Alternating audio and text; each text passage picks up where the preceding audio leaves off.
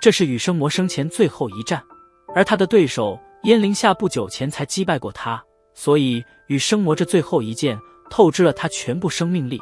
面对这强大一击，烟凌睱自然不敢大意，同样也使出了最强一招。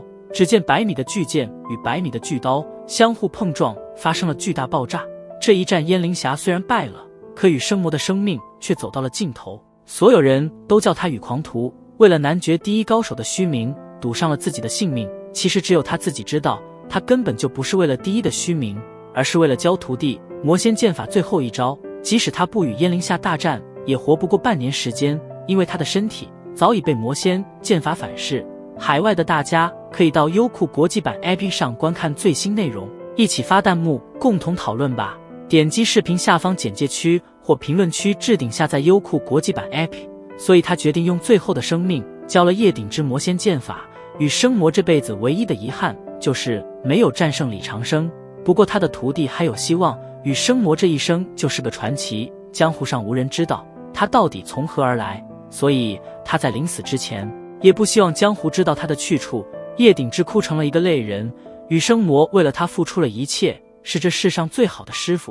与此同时，远隔千里之外的南宫春水突然感应到他的一位故人已经离开了世上。三人来到一家打铁铺，这是南宫春水此行的目的。他想为百里东君打造一把绝世好刀，所以专门找到以前的朋友。可他现在是一副少年模样，对方根本就认不出他。南宫春水之所以找上男人，是因为他是著名的兵神罗胜，世上排名前3的兵器锻造大师。经过3天3夜的锻造，很快一把绝世好刀出世。百里东君接过以后，就借此机会舞了几招，当下就知道这把神兵利器一点不比不染尘差。看到百里东君如此喜爱，蒜瑶就为他取名靖千华。现在既然武器有了，那自然还差一本刀谱。南宫春水就给了他五虎断三刀。